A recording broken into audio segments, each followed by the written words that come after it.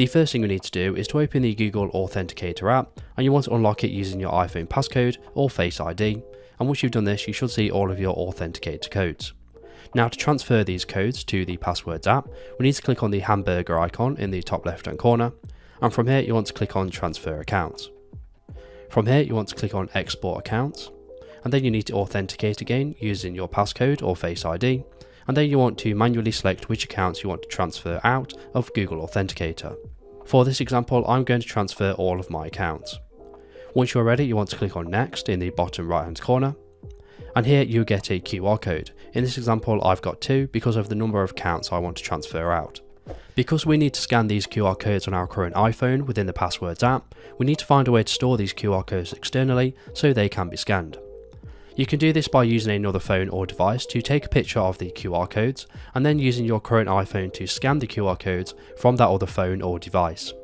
Another option would be to take a screenshot of these QR codes and print them, so you can use your current phone to scan the printed QR codes. For this example, I'm going to take a screenshot of them, and then I'm going to airdrop these images to my Mac so I can scan them from the Mac later. So once you've got a copy of your QR codes, you want to click on Next in the bottom right hand corner, and you can choose whether to remove your exported accounts right now, or you can keep the exported accounts and delete them later on if you wish to do so. So I'm going to select that option and click on Finish. Once we've done this, we can now exit out of the Google Authenticator, and now I'm going to airdrop these images to my Mac. To import our new codes into the Passwords app, we first need to open the application, and then we need to unlock it with Face ID or using our iPhone passcode. Once we've done this, you want to click on the Codes option, and from here you want to click on the plus button in the bottom right hand corner. Once you've done this, you want to click on Scan QR Code with Camera.